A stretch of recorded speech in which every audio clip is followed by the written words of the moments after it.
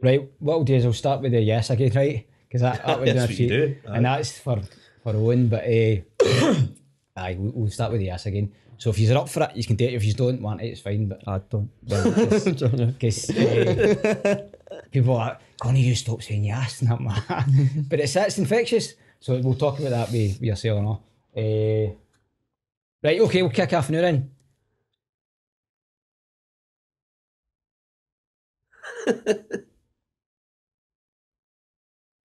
Yes! How long can you say yes for, Quinny? I don't know, but it's going to get longer and longer every time. Welcome back to the Green Sunrise podcast. I'm your host, Paul Charlie Boy Quinn. We've got 3 people in today. We're meant to have 4, but we've had somebody come off sick. Somebody's had a wee injury on the side of the park. So we've got 3 beautiful guys who are coming into the Green Sunrise podcast, and we're going to talk about them, but we're also going to talk about Stress Awareness Month, which, by the way, I didn't even know was a thing, but we've had it since 1992, supposedly, Stress Awareness Month. So we're going to talk about that, but we're going to talk about the guests that we've got in today. So I'm going to kick off with a guest that I had in last time. Brother Joseph, Sonic Treasures, a guy that actually I caught going outside my house one day, right? And he was shouting yes out beside my window with high tones like Axl Rose and a Guns N' Roses song. I thought, who's that outside my window? But it was actually Brother Joe. Welcome back, Joe. How are you going? Thank you very much, Paul. How are you? I'm good, mate. I'm good. Yes! Yes! Yes, I'm very good. I'm very good and stressed. Yes. We'll talk about that. Obviously, we've been Stress Awareness Month. We're going to get to that as well. Well, it's the last time I seen you, we were at David Holmes on it. David Holmes, yeah. David Holmes on, Yeah. aye. That's the last time I seen you and Brian and young Adam. Oh, what a gig. That was great. Oh, David Holmes was amazing. And that was stress-free. Yes. The first time we done them in lunches upstairs, it was very stressful the next, Aye, because the it was Barnes, that's right. trying to do it, but we laid the foundations correctly this time, and it was a bumper. Mate, you're It was amazing. good. I'm You're amazing. I'm It just was a like- plumber. No, you're not. You're amazing because obviously I was there with Brian Mitchell, who was in the last episode as well, and I thought, is that Joe? And it was sure enough, it was you on the Aye, deck. it was good. And I We was like, transformed the place, you know what I mean? Beautiful. It was great. You wouldn't have known it, and I guess the first time we done it, and I'd done it with David in the Berkeley Suite just round the corner. Aye. So you didn't need to do anything. You didn't need to kind of plan for like sound systems, anything. We're in the Berkeley Suite, dark, dingy club, excellent, great sound system. Then we took it because we're doing the lunches down the Sonic Terrace, a wee thing me and a collective are doing. So Sonic Treasure shows the radio that I do, right? And obviously Manifesto Bliss with David Keenan. So, but this the terrace was like us collectively. So we thought, instead of waiting to try and get David Holmes back again, you know what I mean? We were doing a couple of things in the beer garden because we kind of opened that up doing it lunches. I know you know lunches, the Old Burnt Barns. So we would kind of have a wee sound system in, and people were just coming in and loving it. The weather was no bad as well. But the big thing was like, right, we need to keep this going, but so we'll move it up the stair. So that was the sort of kind of project. And the first one we done was like getting a sound system into the room upstairs, which, you know, David's thing was let's book a shithole and do a shithole, right? Aye. But what you've got lunches that's full of character, you know what I mean? Aye. So, but basically, when we done it upstairs, it just looked like kind of upstairs function in a pub, you know what I mean? Which is fair enough, right? Characters all downstairs in that pub. It's immense, right? And people that run it, people that drink in it, it's immense. So when we done it, the sound system wasn't really the best, and there was no decor or anything like that. So the next start, as soon as we're finished, David had really had a good kick in the arse at me, you know what I mean? And he was like, right, you know, what's going on, brother Joseph? You should, you know, fucking get a good sound system. And I'm like, right, okay. And it doesn't take much to do it up. And I used to do gigs and that anyway, and I knew it didn't take much. So we invested in 20 dust sheets and sheeted the full place out. Right. We get wee Stephen Gribben, who does, he does a lot of stuff, projections. So we set up 2 projections, as you've seen. And he does a lot of he done a lot of like, stuff archived for Glasgow. I spoke to Stephen. You probably that spoke night. to I spoke Stephen to him that night, and I made contact with him, and I thought, right, who's this guy? And he said, that's my artwork. It's his artwork, aye. So it was great. 'Cause at first, the night before it, we got all set up, and we're like, right, and the sound system, we got a sound system with a boy, down south. He's from up here, but he stays in Duncan's. Like after that one, he went, you could have had my sound system. And we were like that. I went, no, we know. So we paid money and get that repaired, which David Holmes had actually said, no to do, invest the money. I'm no born about money.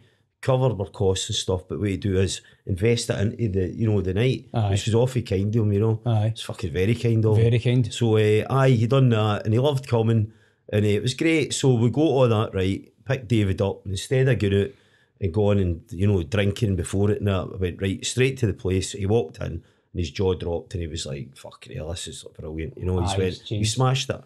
And I went, well, the decor smashed, right? It was like, sound system isn't up to me. You can kick your arse if it's right this time. But it was all good. It was great. No, it was. So we had a great time. And the other thing I'll say as well is we get another couple of projects to run with it.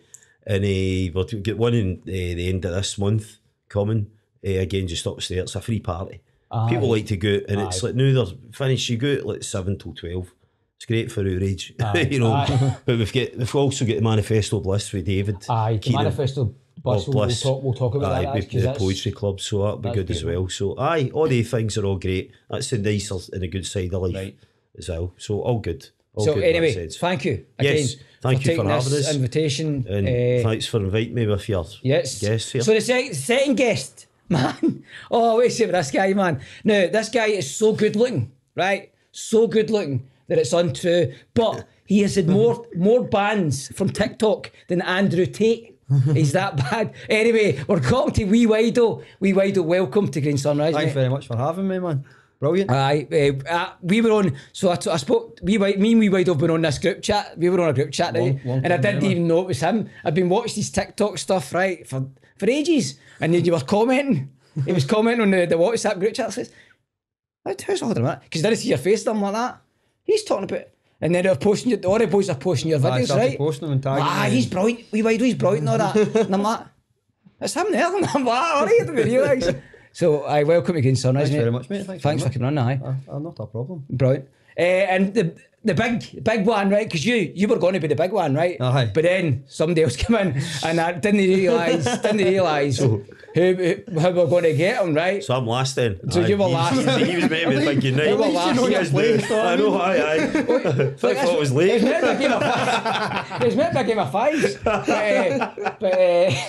had a couple of injuries. You would have still been last. I know. Aye. And goals. But anyway, you know what I mean by that. Paul John Dykes, man, producer, documentary producer, your own Scottish podcast, an award-winning podcast at that.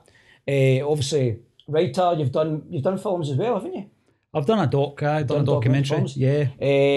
And I can't believe you're here, mate. Thank you so much for. No, thank you. It's an absolute pleasure. I've been looking forward to this. Brilliant. And I've seen you filtering into the Twitter world. Starting to I love your videos as well. Social media platforms.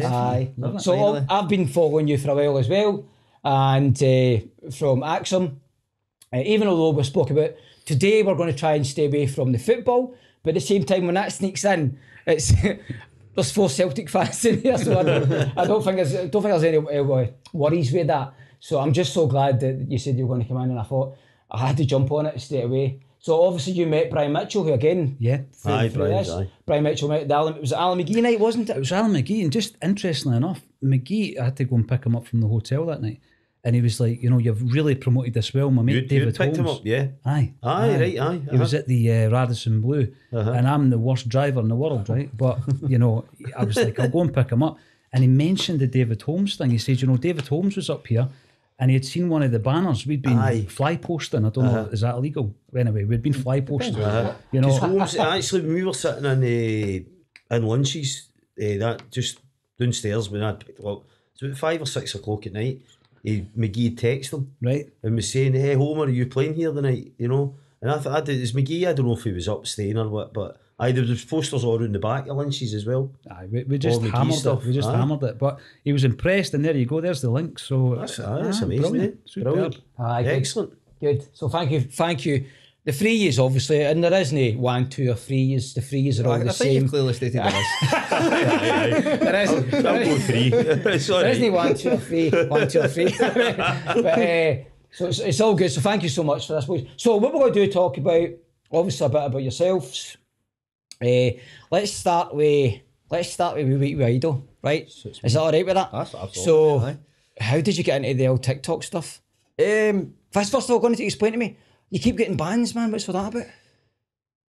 I get a bit personal sometimes, don't I? Or like, a lot of my bands, like when I get my first massive account ban, so like my See, when account- you say personal, you're not being cheeky, but you know, no, really. You're No. just kind of giving it back. Aye. I So wouldn't. it's no, because I've never seen much negativity. It just seems to be.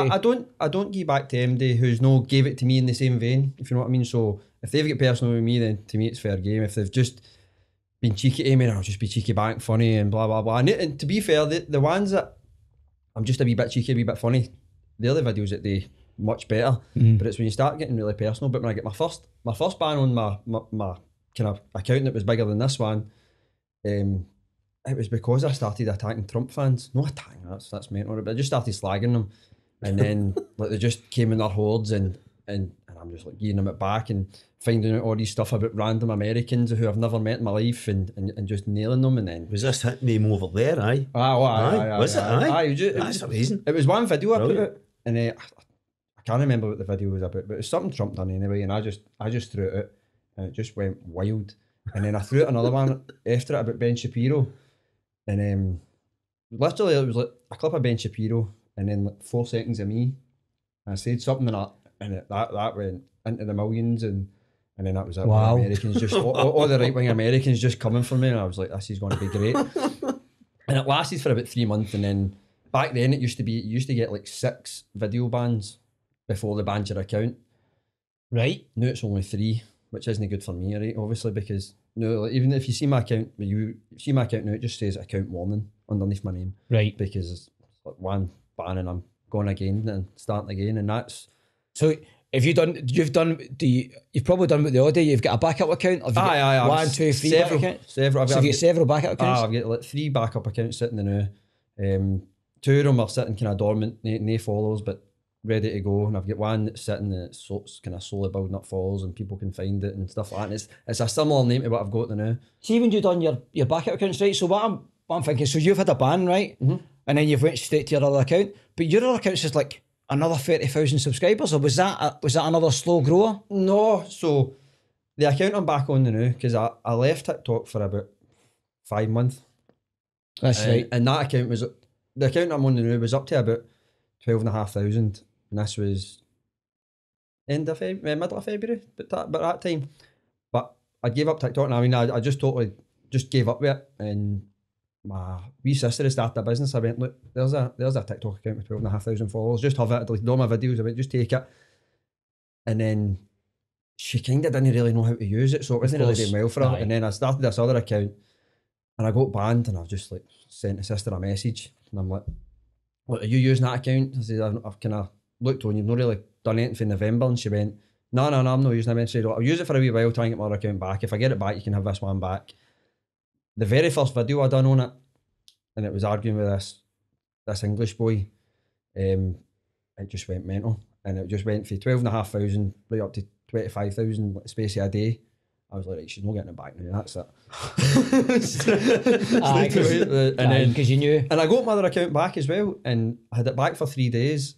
I appealed it, and then because I won the appeal on the video, they opened the account back up, and then 3 days later they just banned the video again and shut my account down again. That was it done. This is my question, right? So if you've got haters out there, Aye. that's it. They can get you banned quite easily. Well, in a sense, it used to be, and it's not so much news, but what I've noticed is people can mass report your videos, and it used to be they could mass report a video and there's nothing wrong with it. But if if 100 people, 200 people go in and report a video, Right. TikTok will eventually go, right, there's obviously something wrong with this that we're not seeing, we'll just get rid of it. No, it has to fall under all the different categories, if it's hate speech or anything like that, if you're talking about illegal products, so you can't, silly things like you can't vape on TikTok. If you're seen vaping on TikTok, That's right. it's a ban. Anything like that. So if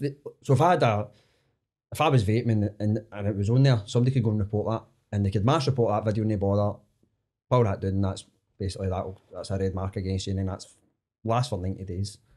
Wow. So So well. But So I've gone to a 26th for me, and then that's me. I can start getting personal with people again. Why is the vape? Why is the vape a thing? I don't know. I don't know why. See, to be fair, it's not something I would do on camera anyway, because TikTok there's a lot of range, and I just wouldn't have it on it. Aye. Same with like smoking or anything like I wouldn't. I just wouldn't have it on because you don't know who's watching your videos and. I think they actually tell you, and when you open up your account on when you're doing TikTok, they say to you there's certain things you can't do. I think one thing they say you can't do lives and drive, so you can't put it on and drive. But you see people doing it. Aye. See, like you do your videos in driving, and I've seen. But that's what mine's is on hands free, right? I've seen people lose videos because of that, and that's fine. But I think they'll lose it. I think you get lucky for the fact that. Right now you're a smaller account. Aye, so you actually start becoming a bigger fish. They'll see me doing so. I'll do 3-minute videos, but I'll just put hands free on, press the button, and I'll be driving and I'll talk. So it's no James Corden or anything like that. But it's like I'll just go right, let's bum my bin. But I'm all about, as you know anyway. Right, how's your positivity? Let's get into this day. Let's smash it and all that kind of stuff. Right. But you're right. It's probably because of the fact that it's not that big. Aye, that's what it'll be. And TikToks tend to go for bigger accounts to ban them to kind of make an example. Aye. Why did he get banned? Why is this? And then you open up another account and go, why did you get banned? Oh, because I done this. And then the word starts spreading kind of thing for them. So then they let the people kind of spread the word that this is how you get banned and that's it.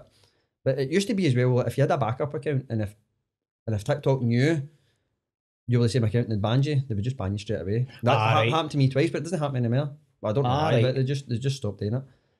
So you'll be next Scottish Andrew Tate?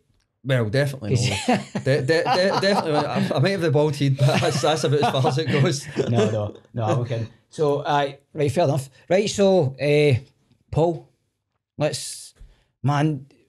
you're amazing, right? Because I obviously watching the Axon, but I see the book, the first book that you ever wrote, right? The Quality Street, was it Quality Street? Quality Street Gang. I can't buy it. It's like 70 quid to buy. Mental. It's mental. It's bizarre.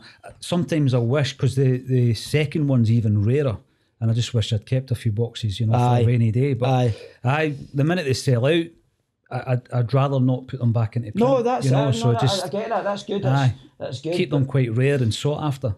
So was that your first big thing? Was it the Quality Street? It was, aye. And that was obviously, and again, I know we're no.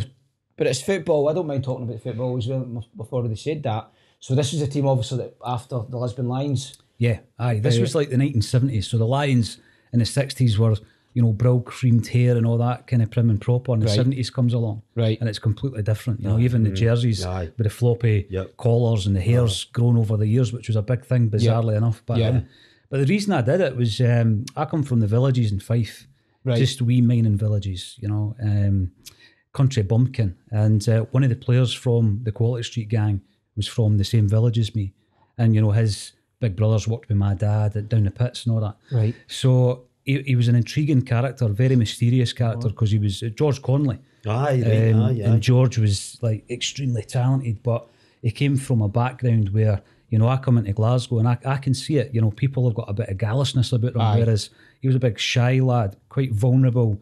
And he suffered mental health issues. So growing up, we all knew about him. Like I played for the boys' club in Valleyfield, and all his mates were the coaches, and they used to tell us about George. But the mysterious thing about him is he just quit. He just quit the game. 26-year-old. He'd played in a European Cup final in 1970. He'd won Scotland's Player of the Year. He was meant to be going to the World Cup in 74, but he broke his ankle. Just quit. He just quit. Just quit. And that was it. 26-year-old.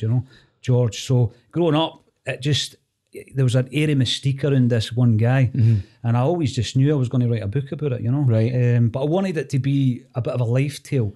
It could be like there's 19 guys in the story, but it could be 19 guys that started the school, or it could be 19 guys that went anywhere. Yeah. What happens to them? Some of them will reach the top, some of them will fall by the wayside. Right. There'll be success, triumph, and a wee bit of tragedy, and that's what it was. That was what the story was, So. What was your first big thing? Would that be your first big thing going in? So what got you, I suppose the question would be, what got you into that? What got you into that kind of line of work? Yeah, I've had what was probably best described as an eclectic kind of work career, just moving from thing to thing, getting bored and moving on and all that. But I always had this, interest in writing and art, and so I always just did it just out of fun, you know. Aye. But then my big brother was and is very musical, always in bands, still in bands. And so I used to like do this thing where I would write reviews just so I could get free tickets and, you know, CDs at the time sent through the post. It was just a blag, and then you did a wee review, and then that was it. And I kind of did that, and I thought, you know, I'd want to do something a wee bit more substantial. And I didn't know. I love my music, but I don't know music as kind of like intrinsically as I know football. Right. So I decided there's got to be a Celtic book, you know. Yes. But the thing is, I did it with no plan. You know, I just did it for the fun of it. I didn't have a publishing deal. I had no idea what to do in terms of getting it published. I just did it. And I think I read a lot of biographies, autobiographies, and like a lot of musicians, it's like they're writing songs in their bedroom. They don't know where they're going to go. And that's the best way to do it. Yeah. Because you're not selling out. You're not doing it because you're trying to impress somebody. Yeah. You're just doing it to be kind of true to yourself. I did get a publishing deal, but you know, that's just the way it kind of worked out. I was quite lucky. Aye. But I just done it to please myself, and I thought, right, how do I start this? Who should I speak to first? I'll just try and get Danny McGrain. Try and get Danny McGrain, and he said aye, and it just went like that. Aye, so just go to the very top, try and get Danny, and it just went from there. It was great. They went to me if it was about him. Aye, that's brilliant, man. That is excellent. And it's excellent. Incredible. I didn't know you wrote The Quality Street. Yeah. I read it. You know, the strange thing about that, there was a picture, right, and it was like this group of guys, and they're all lining up for a wee game over in Italy. It was like an under-19 tournament. And Dalglish was so young he didn't even get a game, so he wasn't in the picture. But Macari was in the picture, Danny was in the picture, pre-beard, Danny McGrain. Right, aye. And I thought, right, there's the 11 guys, I'm going to track them down and I'm going to interview them, write their story and see where it goes. But there's a guy in there with a great head of hair, just phenomenal kind of film star looks. I had no idea who he was, and I love my history. So I was like, who is this guy? So I met Danny, says, who is he? He told me his name. I had no idea who he was, where to find him. He goes, you know, he used to work in estate agents in Dumbartonshire or something. And I was just like on it, just focused, like to the obsessed level. I need to find this guy. He was the only guy I couldn't find. And when I finally did find him, I'd put out all these requests. Oh, his brother works in a school, right? Email the school, all that stuff. Kind of stalked him, right? Aye, of course. And then Sunday night, one night, the mobile goes, and of course the wife's like, who's phoning you on a Sunday night? Unknown number. I better answer it, eh? And it's this fella, his name was John Murray. And it was strange because I knew there's something up. He was like, you try to find me? And I was like, aye, I'd love to speak to you. What are you doing? Writing this book called The Quality Street Gang. About all us. I says, aye, who's going to read that? You know? Wow. And I'm like, well, you know, we'll see. Mm-hmm. He says, I'll tell you what, I'll speak to you. Meet me, and he was very specific. Meet me on Friday morning at the Tinderbox in such and such a street in Glasgow. And I was like, all right. Got a day off my work, went through, and it was one of the ones you're sitting in the morning thinking, he's a guy that never kicked a ball for Celtic. So it could be like a bit of a damp squib. Aye. You know, what am I going to get? But it changed my life. That meeting changed my entire life. Is that right? Aye, because he, John, and I'm still friends with him now. He's a lot older than me, but he is one of the major shareholders at Celtic. He says, the reason I wanted to meet you is I was speaking to Peter on Thursday, Peter Lowell. Right. And it just so happens that the Quality Street Gang was Peter's team. That was the team that he loved. He fell in love with Dalglish, you know that. He said, Celtic will want to publish a book. And that was it.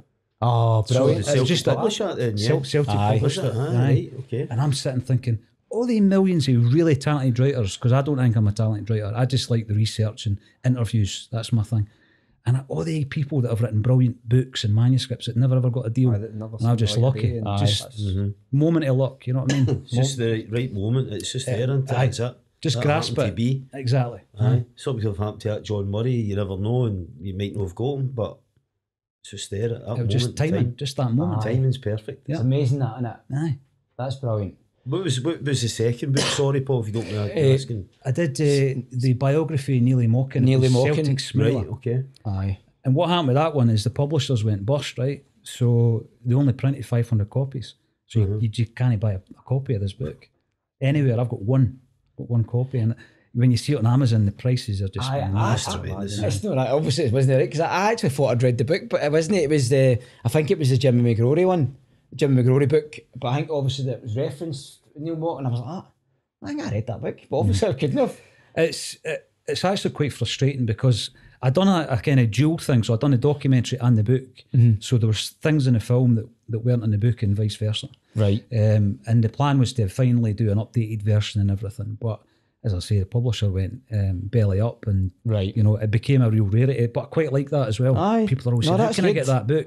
No chance. Aye. It's not happening. Aye.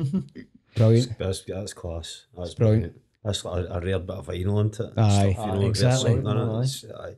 And That is then brilliant. there was an element of luck in that as well, Joe, because I was at the launch of the Quality Street Gang, and the only reason I did a launch at Celtic Park so I could walk in the front door and just pretend for a moment that I maybe played for Celtic or something. Aye. And I went in, and there was a guy who was not really part of the team. He came in a wee bit later, but he was mentioned in the book, and I couldn't speak to him because he had passed away tragically, but I spoke to his best mate.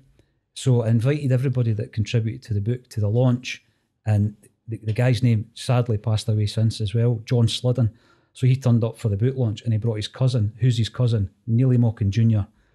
And that's how I met Neely. And Neely was like, "You're talking about his dad's book, that so many people have promised to do it, it's not happened." And I done it, you know. So everything just seemed to fall into place. That synchronicity, it's Totally. it's there, you know what I mean? It's that. Me and Kieran talk about that all the time, you know what I mean? It's like, we don't even ask what we're doing, and then we turn and go, "How'd that happen?" And it's just happened. You know, it's just there. It's, I don't know what it is, but that's brilliant. It's great. And It's a again, great I'm background pally into with him to this day. So you're meeting people that you just kind of click with as well, you know. That's it, aye. It's So amazing. some proper friendships that have come out of it are great. That's the best Aye, part. that's brilliant. I'm obviously personally doing this. I'm meeting people that I would never have expected to meet, and I think obviously we're speaking about the Glasgow podcast. The guy I was talking to him when he first came out, and I'm like, that right, what's it all about? And he's like, "You're doing brilliant, and I'm like, "I'm not doing anything. I'm just asking people to do it." And it's like meeting people like yourself. I'm like, everybody's got a story, as we spoke about that, right? Got a beautiful story. So what we want to do is we want to talk about Stress Awareness Month. And I'm being serious, I didn't actually know there was a Stress Awareness Month. Until you messaged me, I had Never no knew clue, it man. myself, Not a no. clue myself. Supposedly it's been a thing since 1992 when I'm doing my kind of research for it. And I think it's based some American company that done it, right? And it's like, what's happening? I don't ever hear it. It seems like it's one of the things in this day and age that should be more publicised. Yep. Just because mental health in the last 5 years is, the way we speak about it is just growing and growing and Yeah. growing. You think it's one of the things that they would Yeah, I mean, take at the forefront of things? as epidemic proportions what we're going through, I think, with Very the much so, with the aye. mental health. So it's actually Brian Mitchell that says, because he's a writer, he's a Green Sunrise podcast writer, and he's telling me, "Right, this is what we can do," and I'm like, as well as I'm obviously involved, but he's like, "No, this is what you want to talk about." This, it was more so about the man versus fat, the five sides that Brian, he loves it. And obviously from playing football, trying to lose weight and all that kind of, that must looks after your stress 100%. Definitely. So I'm just trying to think, this relating back to your books from obviously that time, do you think, well, a hard question, but do you think the stresses back then were less than what they are now? Or do you think, is it just the same but just in a different colour? A different kind of...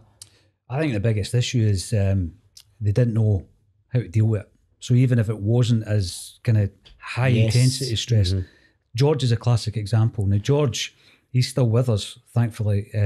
He has had a battle with alcoholism, but that started with stress. It started with mental health issues. Never diagnosed as a young man. I mean, who walks away at the age of 26 at the peak of his powers? You know, he could have played anywhere in the world. Scottish Beckenbauer. That's right. the type of player. But there was not the kind of set up at a football club anywhere, not just at Celtic, anywhere. It was just like, grow up, you know, grow a set of balls, get out there, play football. And that's what it was. And I mean, his brothers were doing the pits with my dad, and the attitude would have been the same doing the pit. You imagine doing a shift down there, 12-hour shift, and say, you know, I'm not feeling that great. What's wrong with you, like? Because it's invisible. Man up and go. There's no way. And that still exists today.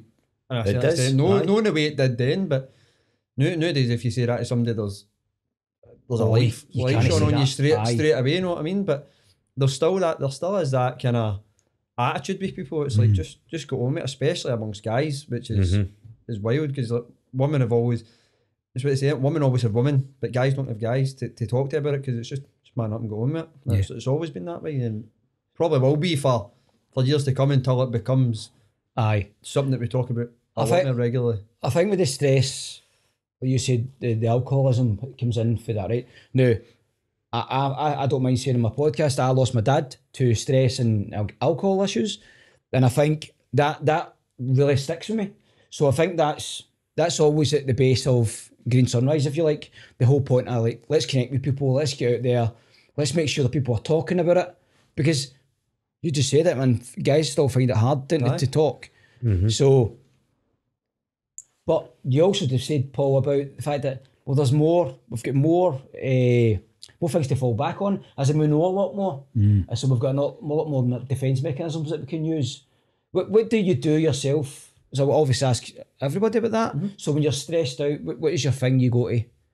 What would you say, Joe? I think there's a vicious circle in it as well. Stress and anxiety.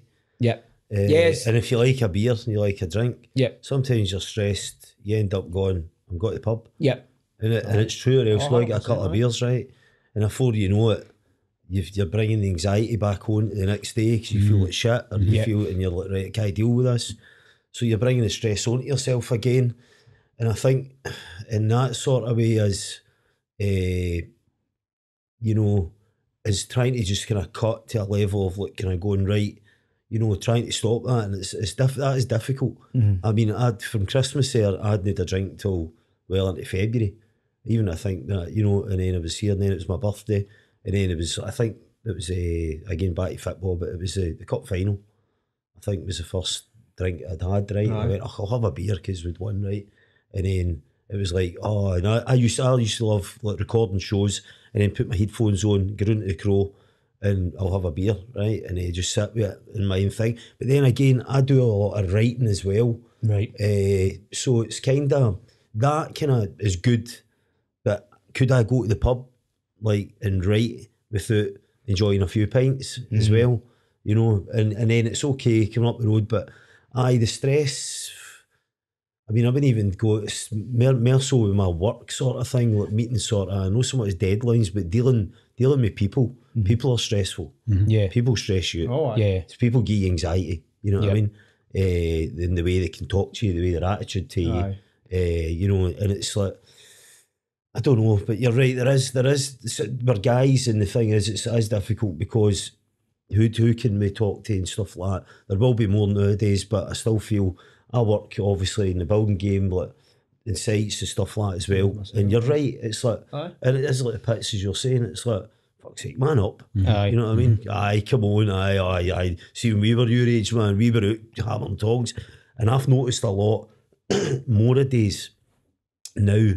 We did go out and we did go clubbing and we did go for the Friday to the Sunday, and we did get up on the Monday, and I still went to work and never missed a day, or missed a few days here and there, but we're still on it, right? And we had to just go on with it, and we did go on with it, right? But I think there's also now, I've seen too many, like on one of the fans' pages I was on, in our own chat, there was a well-being page for young guys, and it was very good because there was a lot of boys that we know in the group. The Green Brigade did do a lot, has done a lot for mental awareness and stuff like that as well, right? They've done a great deal. They promote it really well as well.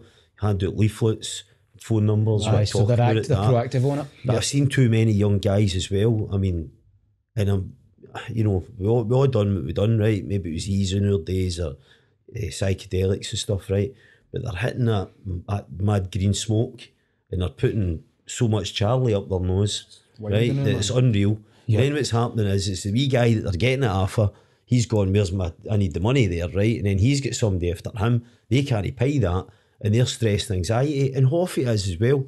See if they just take the foot off the gas sometimes and go, do you know what, I'm going to sit in the house, get a Chinese or an Indian, watch some shite TV, right? You're not missing anything when you're out. Their whole fear is of missing something, you know what I mean? So that whole thing as well. But there was a well-being chat. I've never seen so many people now on antidepressants as well. It's shocking. So is there enough out there for it? you know, to deal with, or are we just scared to talk about it and put our, put our cards on the table with it and I go, suppose I need to talk to somebody here. I think that's a thing. I've been speaking to, without giving names obviously, because I speak to people for the AA, right? The Alcoholics Anonymous. Now, they say in the AA, you've got the 12 steps, but if you don't do those 12 steps, you could do 11 of those steps, but you're still obviously going to be an alcoholic, right? But you could do 11 of those steps and you'll be all right. But if you can't get that, if you can't master that 12 step and completely do the steps, then you're always going to be the same. Aye. And I think we all know somebody who's been in the AA or is in the AA. And again, alcohol is, I've always said that alcohol is the biggest killer in Scotland. Biggest, I think. But again, I talk about suicide a lot, and it's real. It's here. Somebody told me today, one of my brothers, if you want to call them my brothers, told me he'd lost a pal to suicide yesterday, and I'm like that. You're joking, man. I was up to see my mother and she's gone, and as soon as we walk in, my boys are up walking, and I know she thinks, and that's the thing in her head, because she says, what do you make of that boy? It was found in Paisley just recently, just there, the last few days. And she's like, it's just sickening every time you pick a newspaper, or they'll still maybe the papers or own the news, and it's some boys there, or they're looking for this boy, and it is a big thing, and it is a male. It's a really sadly it is. I'm not saying during COVID he took his own life. Wasn't he like a close pal, but he was somebody I worked with, and then somebody who I'd have a beer with if he was in the pub or whatever, and he took his own life, and there was a story behind it. I'm not going into the story, but of course, the story basically led him to do it because he couldn't talk about it because he was ashamed of why he was feeling the way he was feeling it, and ended up taking his own life. And like, the boy was loved by everybody, and I mean everybody. His funeral had like over 3,000 people at it, and this was during COVID, and it was all, the streets were lined and everything, and out of the 3,000 people, he couldn't speak to a single one of them, and thought taking his life was the best option. And you're like, it's just crazy, man. So what would I say to you, Paul? What would you say is you're out? How do you cope with stressful situations? The first thing, because like what you're saying there, it's so like heartbreakingly sad, because every one of the 3,000 people would have spoken to him. Of course, aye. The first thing I think is identify that it's there, right? Like if you're feeling, I remember speaking to somebody who, I know that it's a cliche, they call it the black dog, don't they? And just identifying, right, I know why I'm feeling like this, and then having some kind of way of dealing with it. Yeah. And that's going to be different for everybody. But I mean, I think exercise is absolutely key. There was a thing, it was like, and by the way, I'm not getting enough of it, as you can maybe tell. But I think we almost done a really, really good interview with Stan Collymore. Like, people interest me. Like, as I said before, I'm not a great writer. I've just got really good editors, right? But I love interviewing. So I can get the content, I can get all the meat, and then just let somebody be quite creative with the editing side of it. Yeah. It's all smoke and mirrors, by the way. Right? So, as I said to you before, I'd love to speak to Roy Keane. And then Stan Collymore is somebody that's always interested me, just because he's had his battles. There's perceptions about him. And he's so, like, opinionated. He's great, he's got an opinion. And so there was a thing, he was on Twitter or whatever, going on about, you know what, bucket list, Celtic European game. And I was like, I've got a spare ticket, I'm just going to ask him if he wants to come up, right? So I DM'd him, I was like, listen, if you want to come up to the game, we've got a spare ticket, Lazio, right? You can come up for the game. And he agreed, right? So I did that, sent a message, went to my bed, woke up the next day, and my Twitter had went mad because he had tweeted out to whatever he's following is, I'm going up to watch the game with a Celtic state of mind, right? Yes. Right? And he did all that. I think he said yes as well. Did all that. And I was like, wow, this is amazing. So then he messages me, he goes, Paul, can't I thank you enough? Listen, see when I'm up, you want to do anything? I was like, we'll do this interview. And I think it was like a day or two before the game, he just messaged me, said, mate, I can't do it. And he explained why. Right, okay. And when you see now what he's doing on Twitter, it's exercise. You seen it? He's on the treadmill. No, I've actually not seen him for a while. Unreal. And it's like he almost punishes himself through exercise, but he knows that it's going to give him enough endorphins and the chemical balance and everything will get back. He says in November I couldn't get out of my bed, but now this is what I'm doing, you know. So exercise, I just think it's absolutely, it's massive. Yeah, exercise is massive. I would always go try and run. I like running. I'm now playing fives every Tuesday, and it's like, right, that's my bit now. I've done my bit, but I'm trying to do more. So I do a lot of walking when I'm at work if I can do that. But you're right, exercise is massive. See where you stay. See where your house is. See the hill. Aye. Right. I was getting up and doing that 10 times. Aye. And then I started jogging it. That's and then right. I was running it. And then I started running on the flat, and I felt like this is how the Lisbon Lions were so good, right? Aye. Because they trained in at Seamill, you know what I mean, like the sand, right? And I seen I ran in the flat. I felt it was the best. I dropped keys off at the old house, came down. I was going to Carcassonne for a week's holiday, and I never get back into it again. That was it, because 2 weeks holiday was just, that was back to debauchery, you know what I mean? But running up that hill, you see them doing it. Aye. But see the thought of doing it, having to do it. I mean, it's a 12 degree angle on it, right? It's probably about 100 metres up, and you see them get out that gym, out training, running up and down, right? Bus, and it's brutal. Walking it is brutal, but I've done a lot of hill walking, so I was like, right, this is good, you know.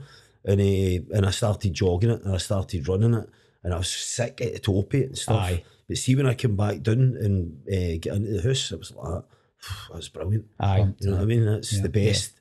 That and a sober mind, I think, is the healthiest state you can have. Sobriety, you know what I mean? Sobriety is.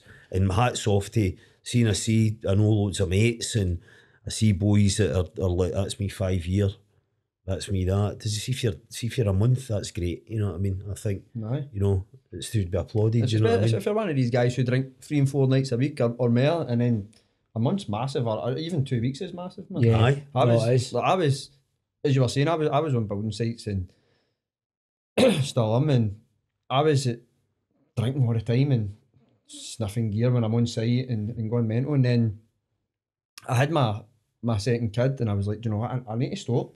I was going wild, and I ended up I cut off everything, and I was 3 years without touching anything, and I never done it because I didn't have a problem with the drink, because I knew, like, when I went, I'm going to stop, I stopped. And it wasn't like a gradual thing. It was just like, that's me, I'm done. And then I took 3 years drink free. I went there to, as I was saying earlier, I went to Bermuda to work. Everybody around about me drinking every night, and I was like, nah, just done it. So I done the whole 7 months in Bermuda. I never touched a single drink the whole time I was there.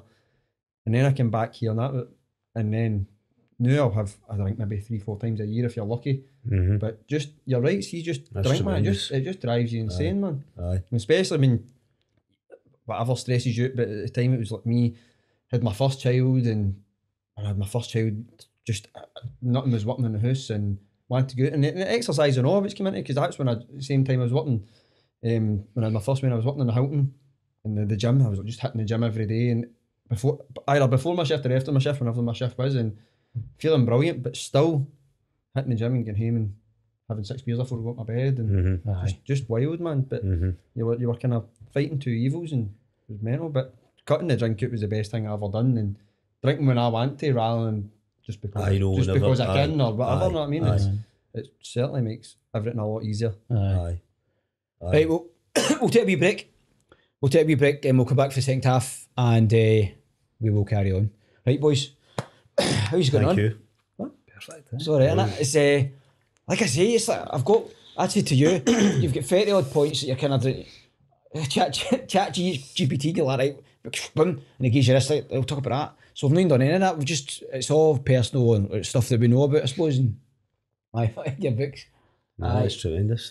See the thing there, you're talking about the questions and that. I mind, I got this interview with Neil Lennon. He was at Hibs actually at the time, and it was a big live event, and talk about stress, different kind of stress, like putting yourself under a bit of stress to make sure that you're prepared kind of thing. And I remember going into that, and I had 60 questions for him, 60.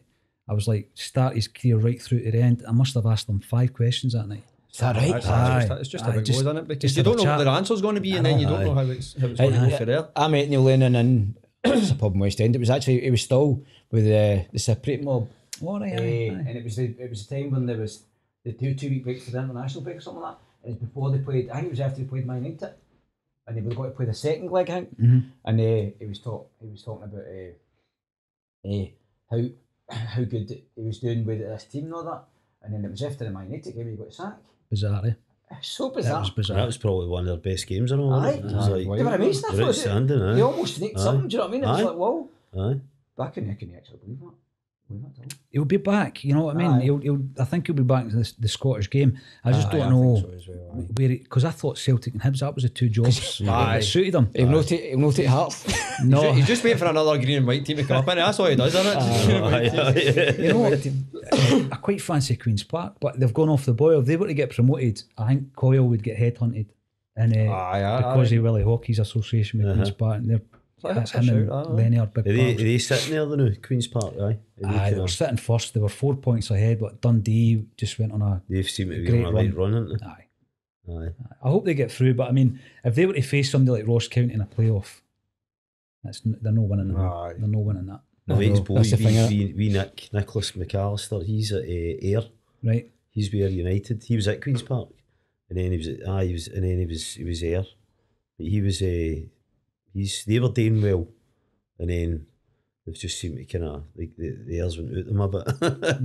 They looked as though they were Deflated, exactly, aye. and then the Partick Thistle have started. It's a coming great up league, as well, aye. brilliant league. Good league, man. Aye. Talked to a boy today, and he's from down south, and he's got a flat in Mary Hill, and he's just like, I started just going to Thistle games, just when I can, you know what I mean? Just he's like that. I think he would maybe go to Celtic or whatever anyway, but he was like, Just to enjoy if your I day, get a innit? season ticket, he went, I might end up working on it, so I could walk down the road if I'm not working, or you know, and just do something, and 20 odd just quid go for a in, you ticket know. and you're in the door. But aye, that's it, you know. I suppose I like that kind of Aye. supporting the local community way, that way, you You'll know. not get me doing that in Dunfermline. Is that what you stay, mate? Judo Fairland, aye, right. Aye. I'm Just from I've Dunfermline got- too. Aye, aye. That's where I stay. Aye. I've only been there for July. Well, in and out for about April, and then moved in officially in July with my missus. So, aye. Are you from here originally? Aye, I'm for Barhead. Are you from Barhead? Aye, Aye, yeah, right, aye. Barhead. Arthurly. Aye, I was an Arthurly boy. Aye. Well, the boys that started Rubadub, Big Martin Mackay and Alan Gray, they were all Barhead Aye, boys. that's right. Aye. We used to kind of Barhead and Paisley. That was where we used to go. Paisley more than anything. Club 69. Aye. That was our haunt. Glasgow was fucking too up to saying arse. You know what I mean? You know, only let problem you in with- 1 week and then fucking Aye. sack you the next. And to be honest, we ran the best. Club 69 was incredible. Paisley. For music, you know what I mean? It was like all underground, the electronic, the best. It was like fucking, underground resistance and stuff like that. Detroit, amazing stuff. Obviously, Weatherall, no, they were all there as well, so Aye. that was great. Aye, the boys that ran that, the main guys were all Barhead. They were Barhead. Aye. Paisley, shows you. Right, what we'll do is, so I'm just looking for the 30 points.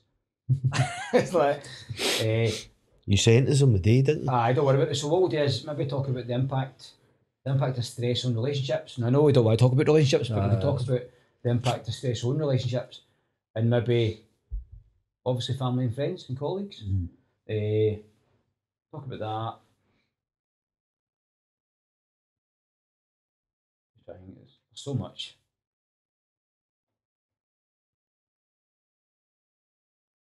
Right, stuff came to my head, didn't it?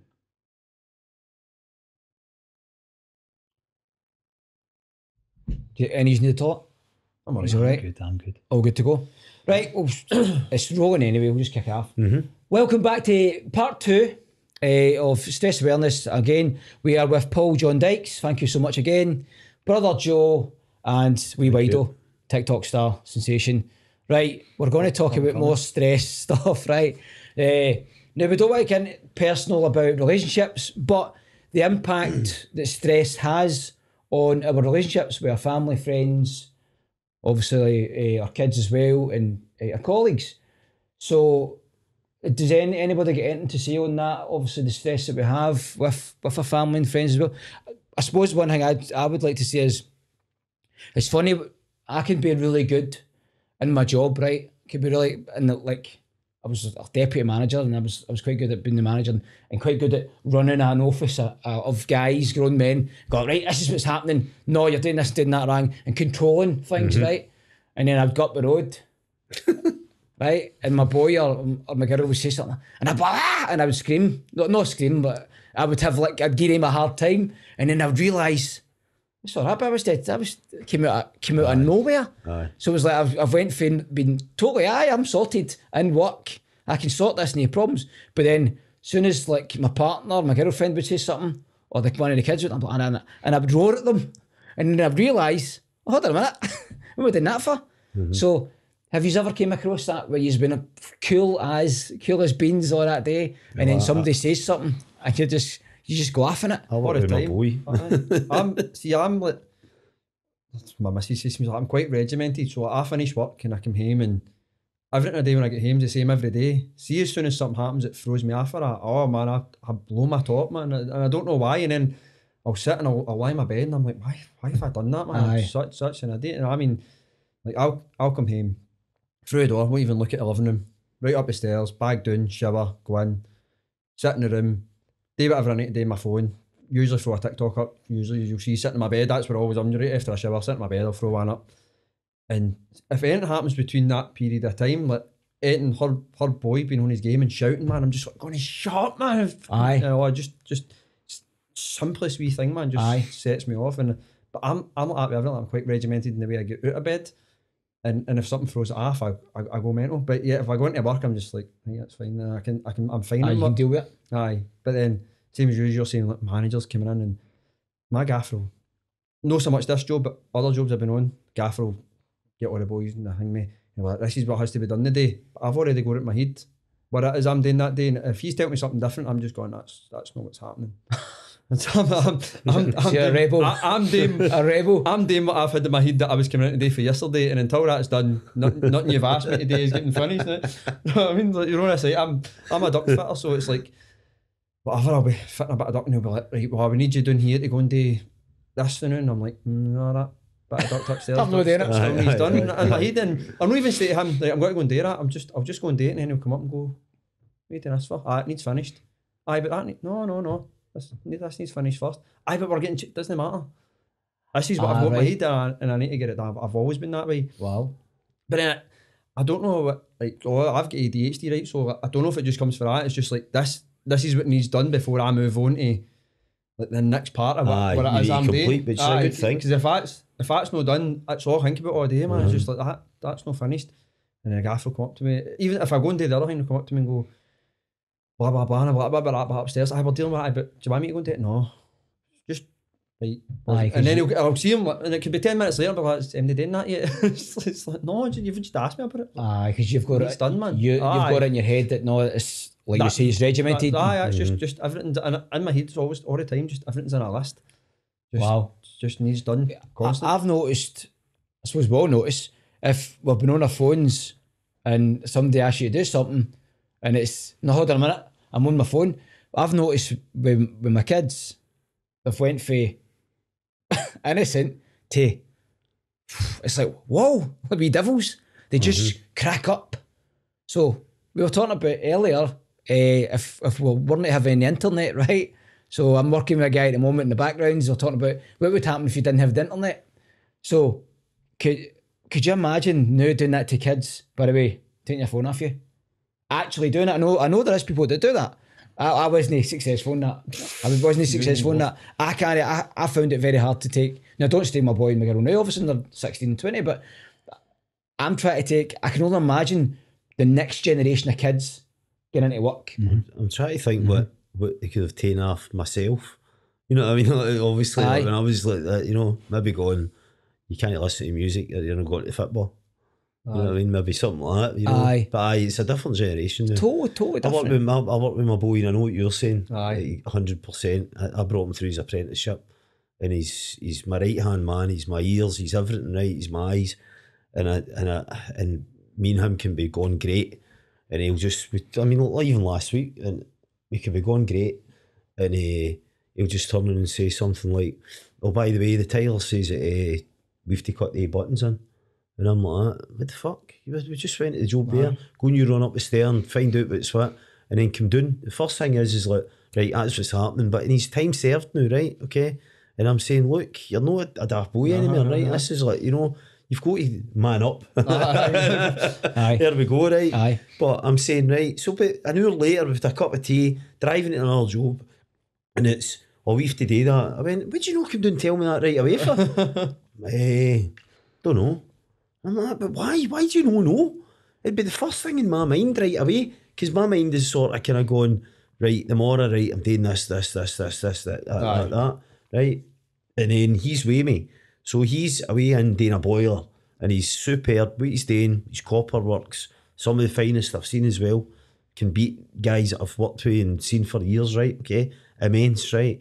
And I've come doing mural on a big job recently, last year, a couple of years ago, and I've come down and I've went, Joseph, what you need to do is you'll need to come up the stair, there's a pipe along there, you need to move it for them, because I'm basically running and I need to deal with all them. They're saying to me to do it, and then I'm going, right, you'll need to come off that. Oh, what do you mean? You do it. I'm doing this. And I'm like, right, and then what happens is it's argy-bargy, and it's just each other, and I think that it's quite embarrassing, because we've gave people too many laughs behind Brain back, and they're going, oh, there's A2 at it again. You know, and it's funny, right? But it's no funny because it's came to like really like just go up the road stuff, you know what I mean? And then I stand and I go, you know, what am I doing? You know what I mean? What's, you know, your approach could be maybe better, but then again, his approach could be a bit better, you know. But it's easy how like things kick off. But he's not guilty of his phone. But there is boys that are just totally, you know. I was guilty of being on my phone as an adult. So I can only imagine with kids. Some boys on jobs, something like that. No, there's one boy, you know, who walks about and he's got an earpiece in the whole job, and you're like, what are you doing, son? You know, you can't do that. It's like somebody's shouting on you, whatever. And it's like, man, something could be about to hit you and you're not hearing nothing. Especially in that game, You've got to be focused. I'm on my phone all day at my work. I call it my work, but it doesn't feel like work, you know, because in the studio and you're on the phone all the time. A massive part of it's social media. See, when I go home, right, just go up the stair, put it on the chest, come down the stair. Do you? Is that you? Switch off. That's a bit. What time do you do that? As you get off time? I might get home at like say 7, right, and I'll just put that phone away. That's brilliant. And then we've got a wee rule in the house. Like my wee boy's 6, and if he notices like the missus or me on the phone, he's allowed to come and take it off you. You can take it off you and just put it away. That's brilliant. Aye. And that's because you're doing it and it's habitual, and you know the wee guys maybe want to do something, so he'll just come and take your phone off you, and he's allowed to do it. Yeah, good on thinking, him. Good shout, well done. And then it's like a wee light bulb moment. So when I go in, I ditch it up the stair, leave it there. That's amazing. Because most people can't do that. Paul, it's like I couldn't do it. It's a good idea, but I couldn't do it. Think of the I'm not on TikTok yet, so it might change. We're all sitting here, and for 2 hours we'll know, like, apart from you've got to look just looking at the notes, right, notes. Well, this is going. None of us. I know Joseph was at a job and he's trying to get me, but I'm not even going to. I mean, imagine you speaking and me sitting and going, right, you know what I mean? One, it's ignorant. Yeah. But then again, I've seen my boys come down to see me for their dinner and stuff like that. Aye, of course. And it's just that. He's on the phone, you know what I mean? Like constant, and you're like, walking down the picture street. of them. Aye, it's wild. Totally switched off. People have just learned how to walk using mental satellite navigation, man, because nobody looks where they're going. I've done it, man. It is mental, isn't it? I can't do that. I was on a job, man. I went into a wee roll shop, and I came out, and this road's usually clear, so I'm just walking, man. And the next man, I just had a guy go, whoa, man, and I never even get my head up, man. I walked right into a big metal fence, man, that they put up as a barrier, man. I was joking, man. Everybody else, just at the side of Radisson Blue, you're saying that, man, and I walked right into it, man. I was like, you're joking, man. Everybody's seen me, man. That'd been good to see. It'd be good if you're doing TikTok. My boy says that to me. You can't walk and text at the same time, can you? Because I'm like, right, you know, okay, right. So that's a good thing. You know what I mean? Here's the thing. Obviously, doing a wee bit of research, and I don't know, Paul, you're probably better at me than any of us that doing research, right? But hear me doing some research, and it came into my head the day, and I was so tired for last night. I had 2 hours skip this morning, right? And I went to work, get back up the road to LA, said, I'm going to go for a quick hour.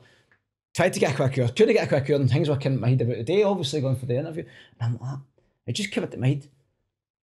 When they established, I was going to say suicide, Stress Awareness Month was in 1992, supposedly, right? And I thought, it came into my head, when did mobile phones become available in the UK or worldwide, right? So I put in the Google, and I said, right, when was got mobile phone? Mobile phones were available in the late 80s, right? Or the early 80s. Like Saved by the but they Bell weren't, phone, they didn't, nobody started buying them until the 90s, the early 90s. Right, so okay. it's come out the exact same time as this. Now, I'm not saying it's linked, but It's funny how mobile phones, I think, There's got to be a link linked somewhere. so- there's got to be. I think there's a definite bit, you know what I mean? To me, it's just my gap filler, man. See, so there's a moment of silence, phone, and then, or even in work, like somebody will send me a drawing in work, and I've got to look at the drawing, like 12 notifications. I could stay on there easily. I try not to, but easily 20-25 minutes just sitting going through everything, and then before you know it, you're doing a rabbit hole and sitting watching some random woman making something on TikTok. What am I actually doing with my life, man? you're diving into comments, going, I'm going to comment.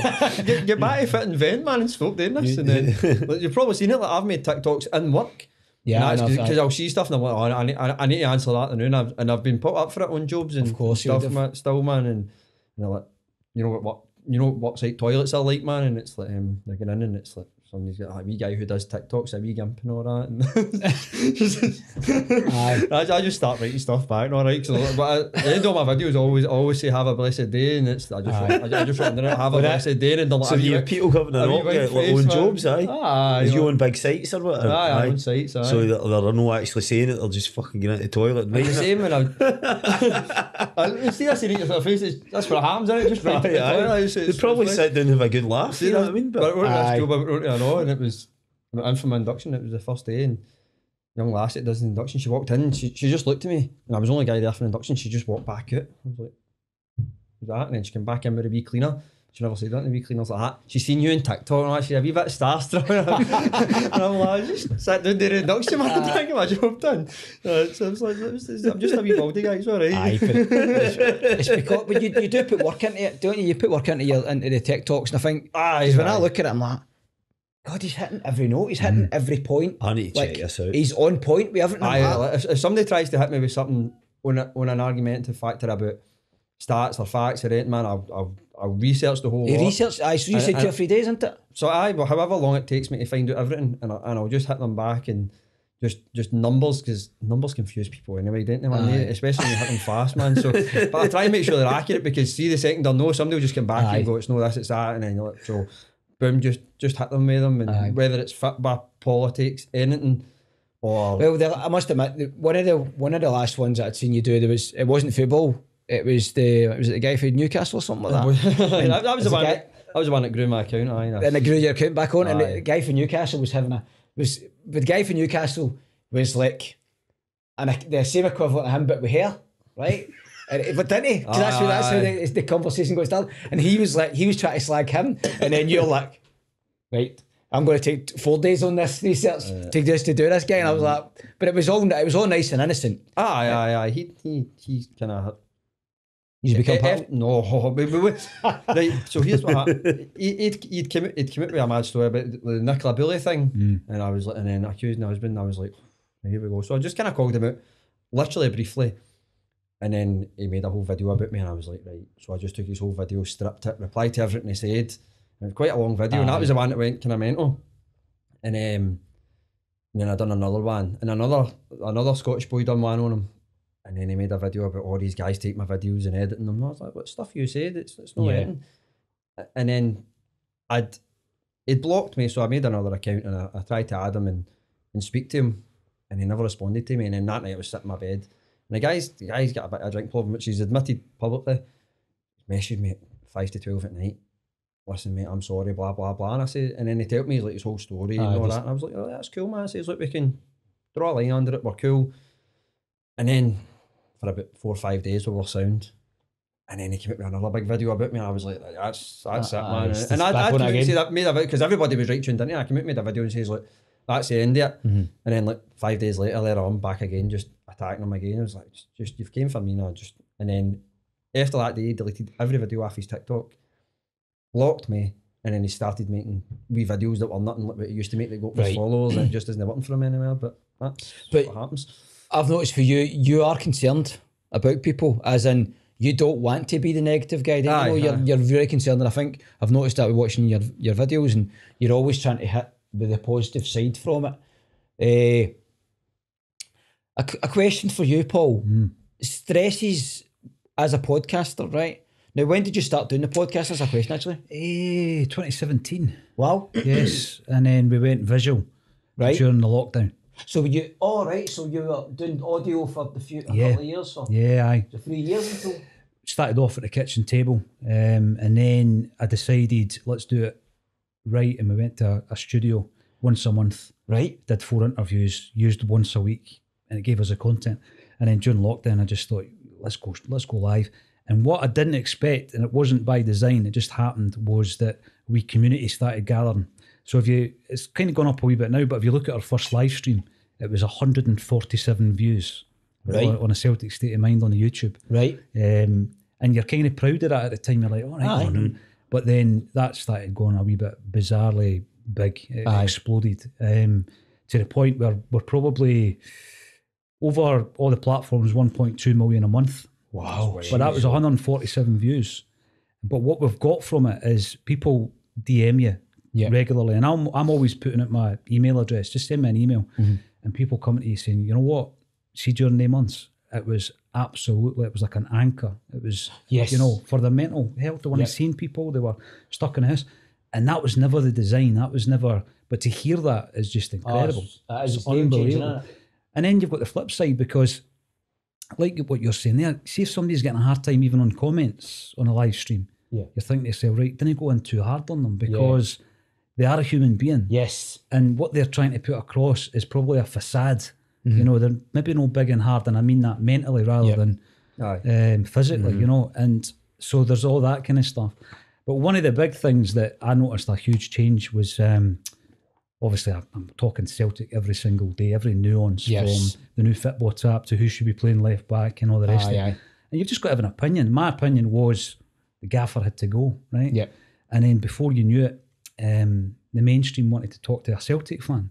And I thought, that would be good. That would be good for a podcast. You never have an idea of how that's going to go down. No, of course. But the minute you do that, it just goes into meltdown. And it is Celtic and Rangers fans that come for you. Yeah. And they come and it becomes really personal. And it's like, wow, I didn't realise so many people had an opinion about my hairstyle. You know what I mean? Paul John Dykes walking about like it's 1996. We've got wee Baldy there. He gets a lot of Baldy. Look at his tattoo on his neck and all that, and it's like, It's ridiculous. It's bizarre though. And the thing that worries me is it absolutely doesn't bother me in the slightest. Right? I'm just glad it's there. I don't care what colour it is, as long as it. But it could harm somebody. Yeah. It could There's somebody who could. Words are very effective. I know words are so effective. And they really cut deep with a lot of people. So you try and reason with them, and then you try a bit of humour, and then you realise I just can't communicate with you because it's just evil and it's cruel.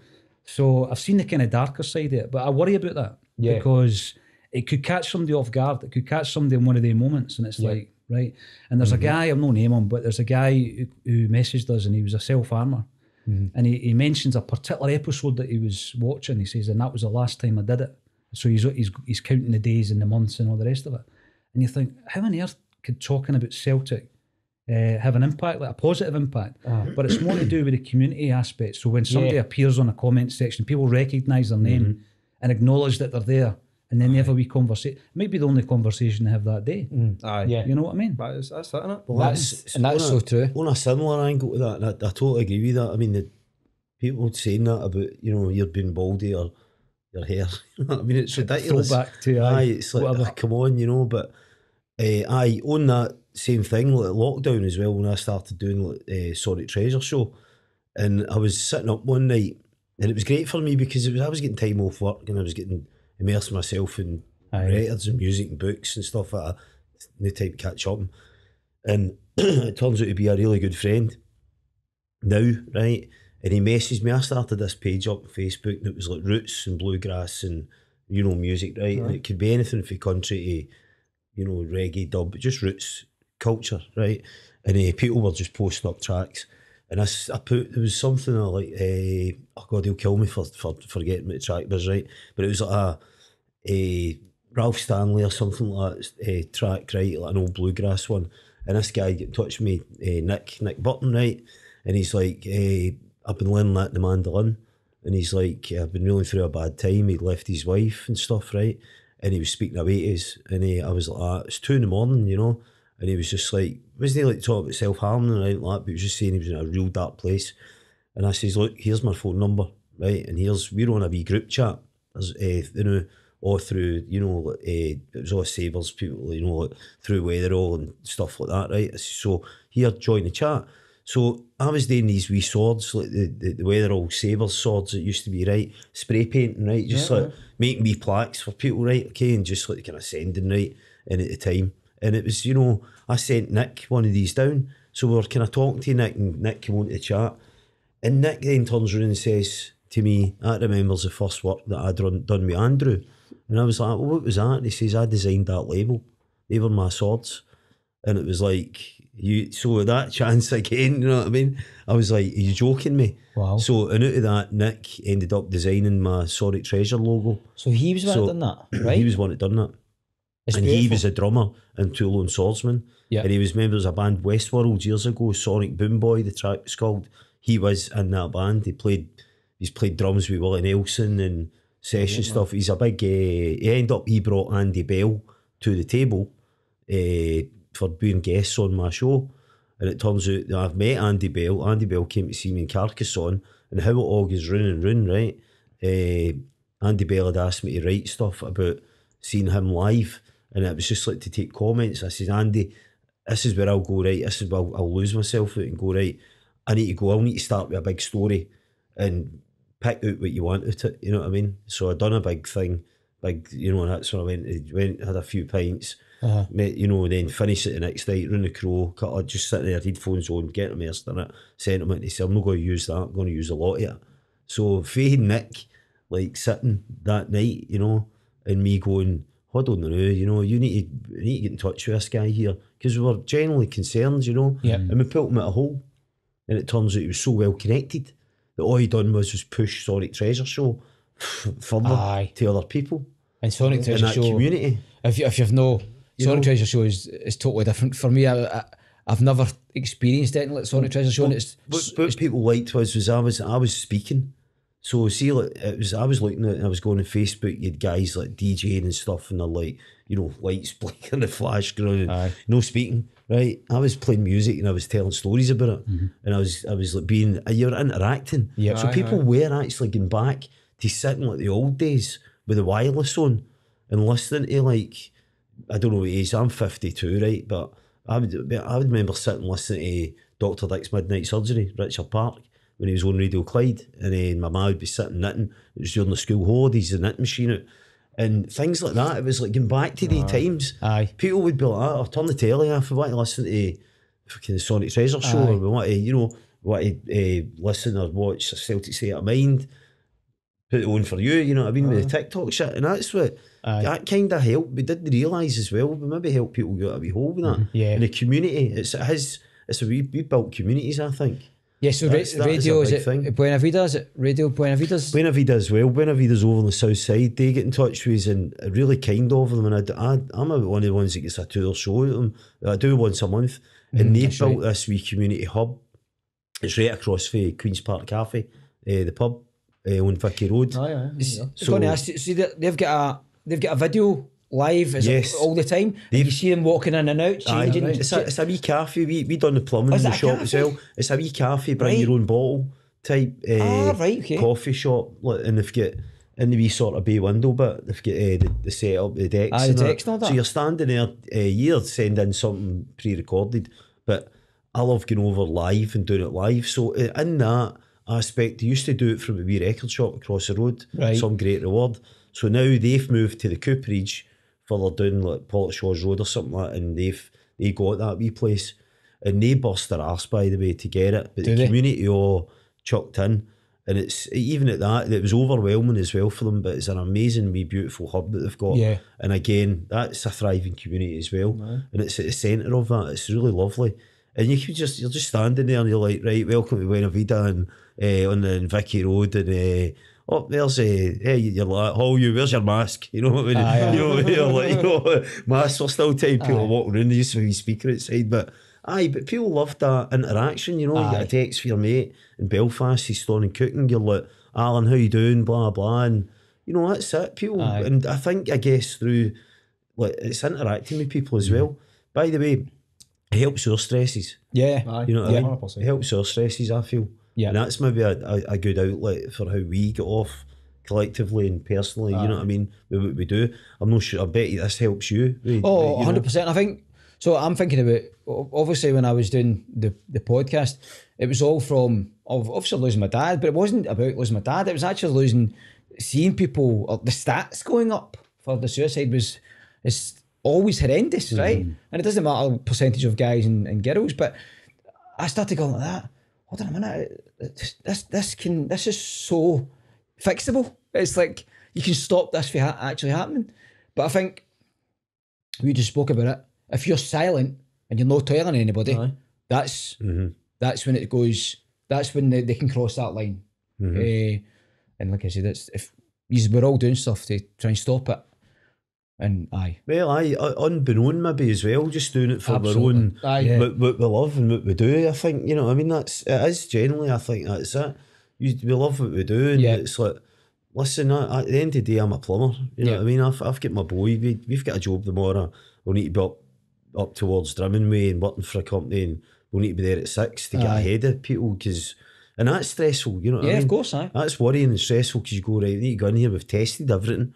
But then you're like, right, we need to get everything all back up and running again, and because the client's coming up and they want to know if the heating's going to be working for them. They were meant to be staying away for a month, now they're coming back like next week, so we need to get the job, the house 3/4 ready. Yeah. And you're like, right, okay, so bang goes what I was doing, bang goes me tidying my house. You know what I mean? You know, and sometimes I feel as though all we're doing is clearing up other people's, you know, I'm stressed. But I was at a job the other week and it was a woman. I'll not go into it too much, right? But it was like, it was a beer, and a boiling water tap was the button properly, right? You know, and it was, I'm stressed out because I've got this tap that's in a box, and I'm going, my life's in boxes now, right? Okay, I mean, go and stick a fucking kettle on, you know, at the end of the day, you know. Not everybody can go to their tap and go like, you know, a boil matter, you know. This is true. She was stressed out about that. She was majorly stressed, like, you know, you know.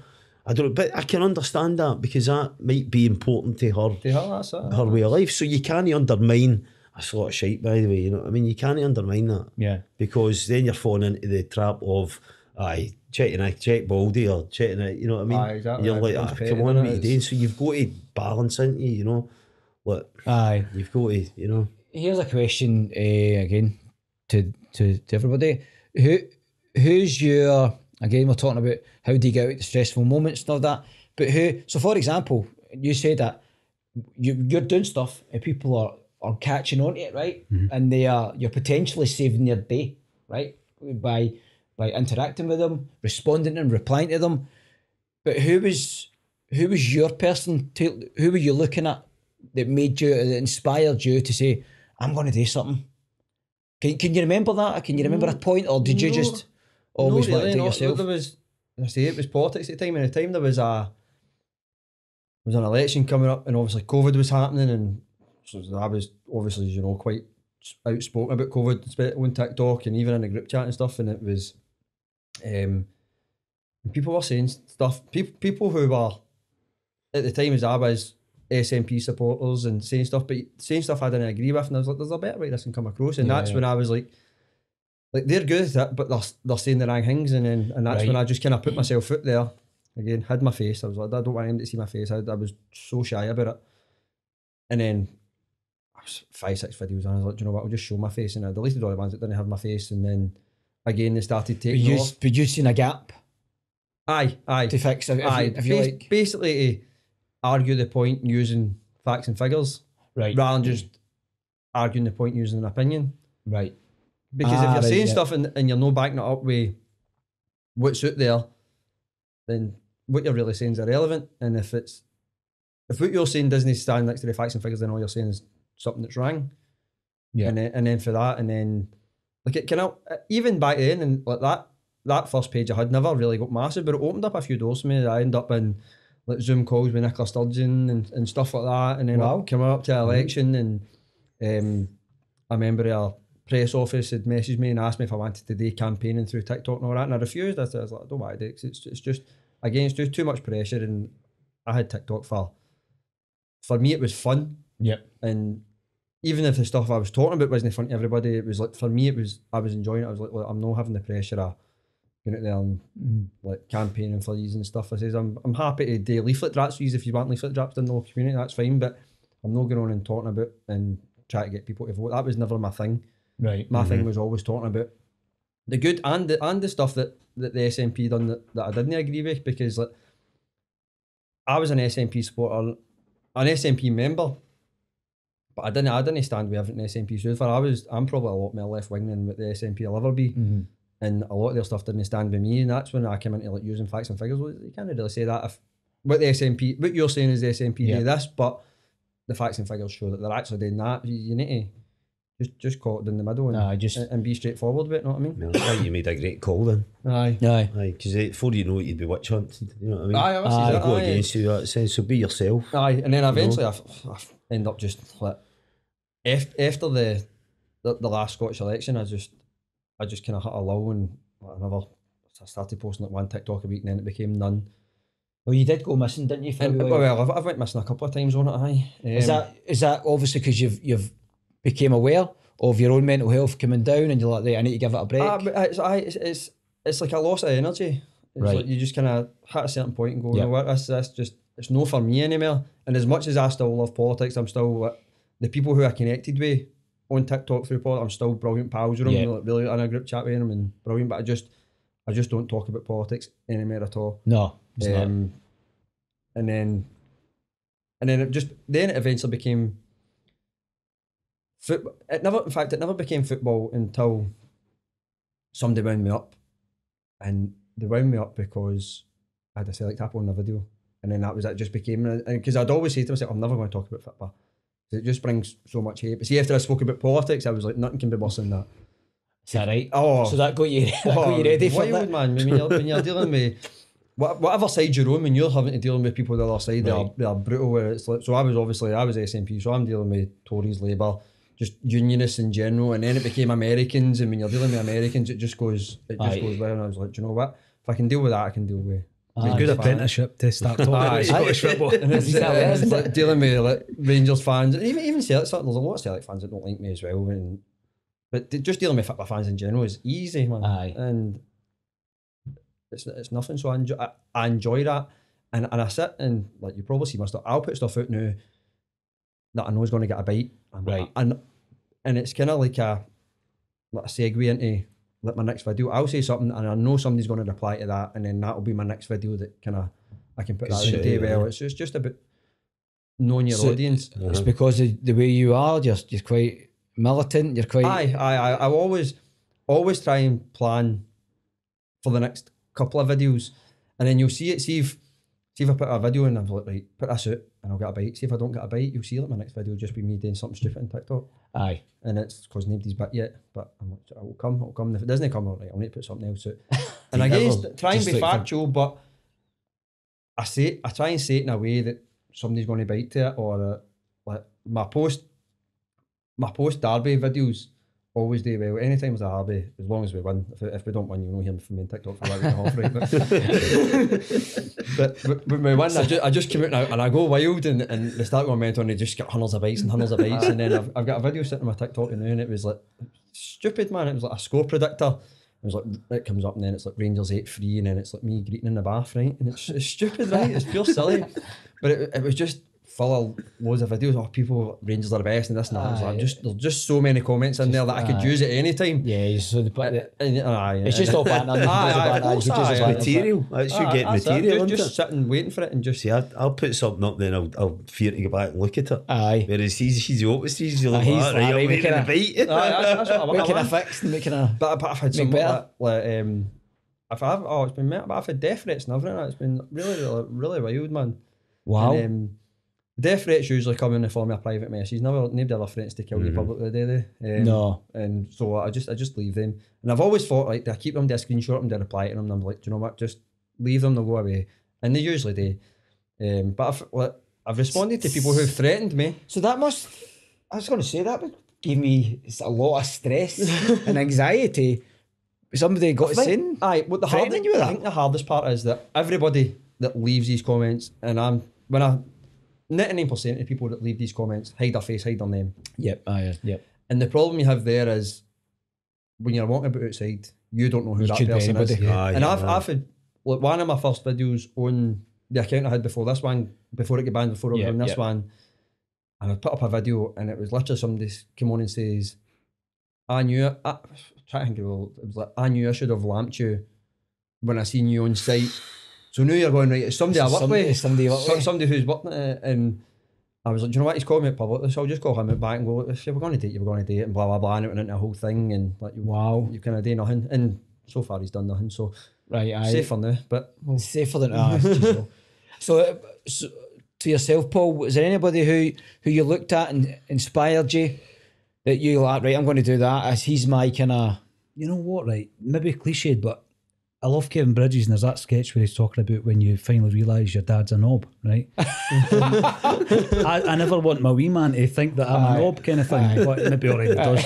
I've been called it loads of times. You know what I mean? Believe me. And I think it is quite cliched, but I look up my old fella doing the pits in a minor strike. So talking about politics, you know, politicised for a young age because the old guy's no earning because he's on strike.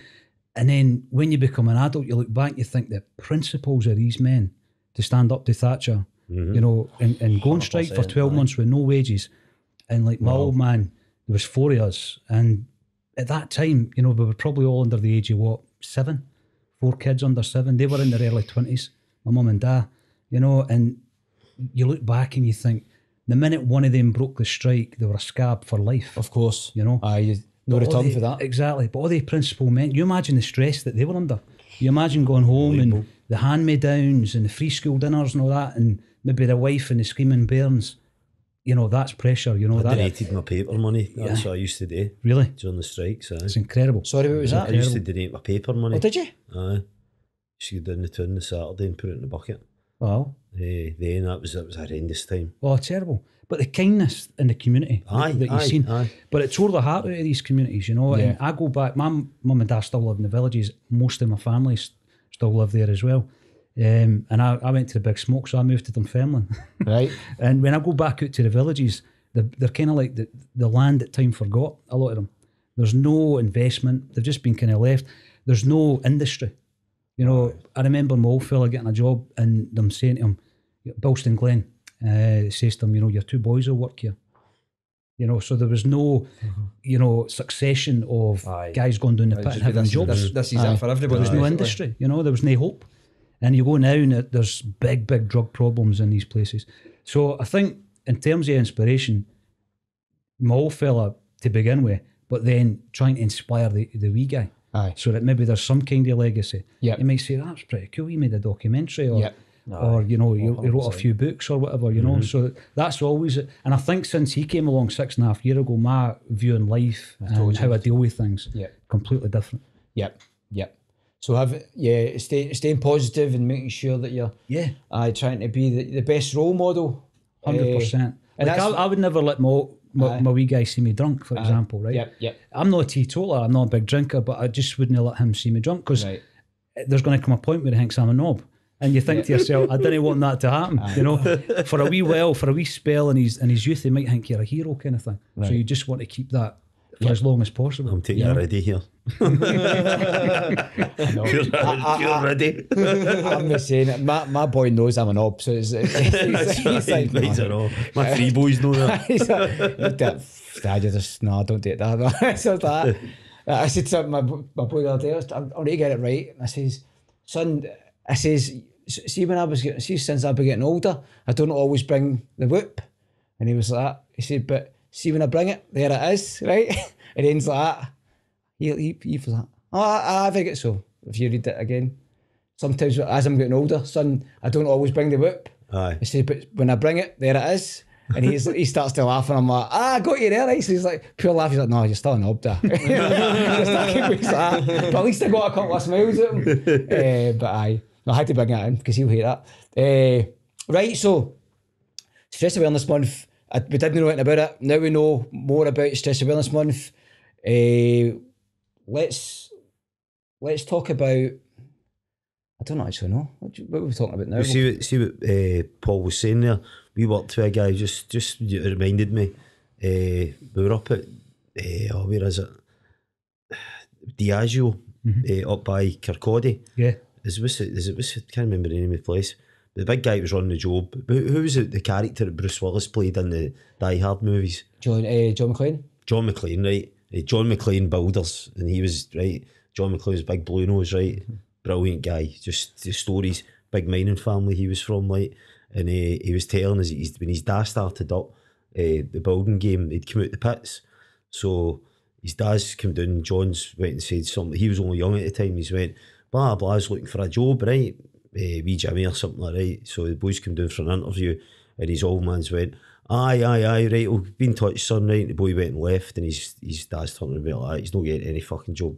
And he's like, how no, he's fucking brand new. And he went, nah, his great grandfather was a scab away back in one of the strikes years and years ago. And he's like, that's still, is it's still there in the community. Aye. And I was like, that's amazing. That was like amazing. The guy's he's like, no, he was a scab then. It just tore the communities apart, He came from John Thompson's village. Camden, yeah. Aye, that's where he was from. Aye. But I was amazed at that. You said that was like big John McClane and all. Yeah. There's a big boozer in the middle of one of the estates, still there, called the Greyhound, right? So big shout out to the Greyhound, you can imagine. And he was telling us stories about when our boys, what they done with the Greyhounds. Aye, it was a big thing in the villages, that's right? What the stories he was telling us, like, so the salt up their nose and pepper and all that, and like, just, sorry, Paul, sorry. Aye. But the local boozer was called the Greyhound. It was a big thing. And there was like a golden Greyhound above the door kind of thing. But obviously at that time, there was no money kicking about. No. And then one of the boys, who was a scab who had crossed the picket line, walks into the boozer one night, the miners are sitting there, maybe nursing a pint for the whole night kind of thing. And it was pool balls and all that kind of stuff getting thrown at him, and that was it. Years later, we were in a holiday in Spain, and my old fella met him and was talking to him. And he had to emigrate, had to go to Spain to get away from it all. It was like you're marked and that was it. Aye, it was aye. Wow. It was just, but again, it tore the communities apart. Yep. There was no community. Aye. Yep. That's it, innit? Aye. Aye. And that's Thatcher. Wow. Thatcher's Britain. Thatcher's Britain. Jeez, oh. Right, I'm knackered. I'm actually empty. I was like, we've spoken about, we've got 30 points together, so let's try and look at some of the points some of the research that I've done.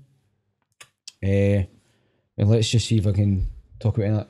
Right, so we've spoken about highlighting the role in the workplace, the stress and the importance of creating a healthy work environment. So there's a thing, new work. I don't know what it'd be like in your game, but I know that when I was with Royal Mail, there was always a big drive on mental health, right, and obviously stress and anxiety, and they would run programs for staff to come and do. Now I know that's a lot more positive now. I know a lot of companies and businesses are doing that. I don't imagine that would be the game with user. It's started to creep in the last few years, but no anywhere near what it should be. You hear about it when you come in for your induction. Going on your site and you get the induction, and it's like, here's what we do for mental health, and it's always like the most minimal thing, like you can go and speak to such and such, and there does need to be. Do they call it human resources now or something like that? Well, HR still exists, but it's totally different.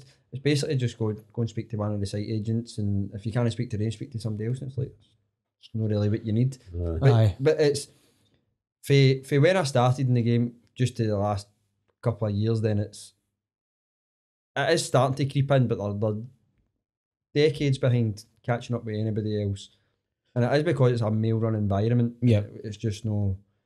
So there's nobody there to say, take the reins and say, look, let's go into a wellbeing course, for example. Aye. Or let's all have 5 minutes of mindfulness, right? I know when I went to some charity, I went to Men Matter Scotland, and sometimes they would do like a mental health chat, or they'd run for 2 hours. And at the very start of the programme, they would say, right, let's everybody take 5 minutes of meditation, and they would just say, right, and they would just wait, and then obviously breathe, and the guy would count it down, if you like. and just closing your eyes. So I suppose if we're talking to people, if one way out of stress, because when you're aware of something, if you're aware of something, then you can decide to change the road that it's going down. So I suppose I said before that I was nae bothering work, and then I would come in from my work, and then I would crack up at the weddings, right?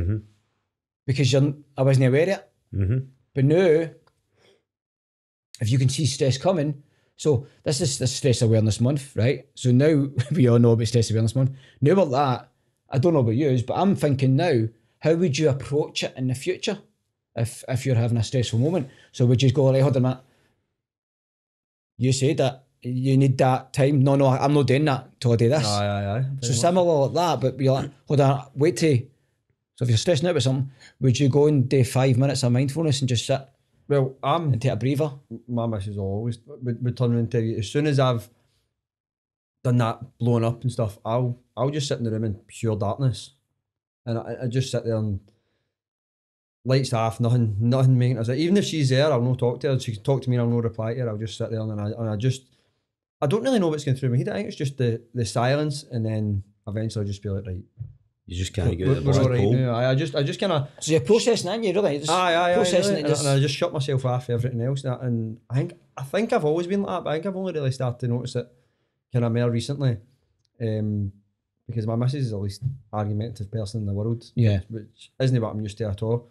So I'll not argue with her. I'll just shut up, and obviously it's your missus. You end up arguing about stuff, even if it's no her fault or your fault or MD's, and she'll not argue with me, so it's just like, right, just shut up and just go. And then that's when I start to kind of notice, right, this just sitting, being quiet, giving me 5-10 minutes, however long it takes, and then I'll come out of it and I'm fine, and I just go back to being my hyperactive, annoying self. And so there you go. So teamwork, right? If you've got somebody, and again, I'm a single guy as well, so but I could only imagine if I think back when I was falling out with my exes or whatever, is because I wasn't ready to take that time out, or maybe they weren't ready to give me that time to like. So you've got that. So I suppose that's very important. If you give your partner or whoever it is you're with time to let's chill and just breathe.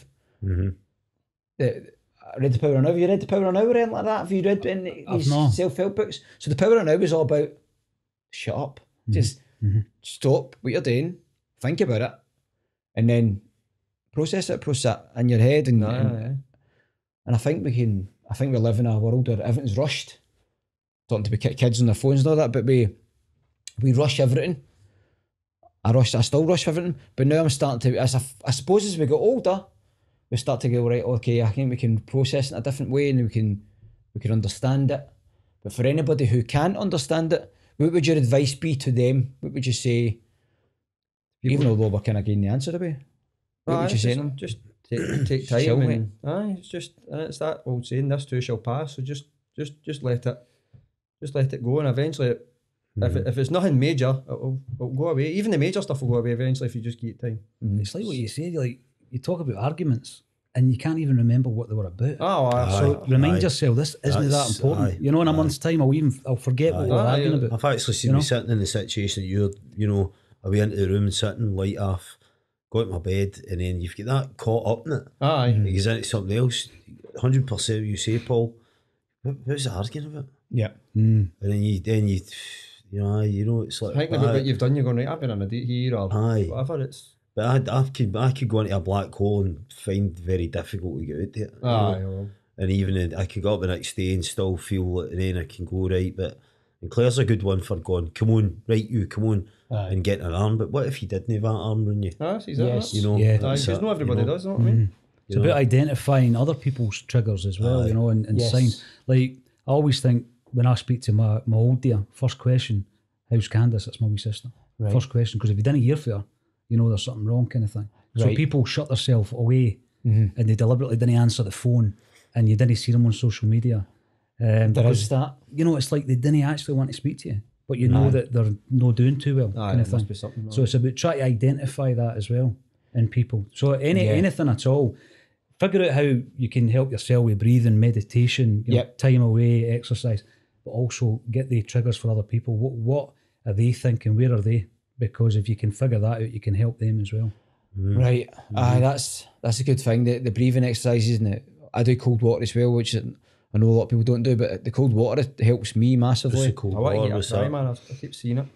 So I've got the bath. I've not actually used the bath. I've not got it. I've got it. I've bought it, right. I've just not set it up yet.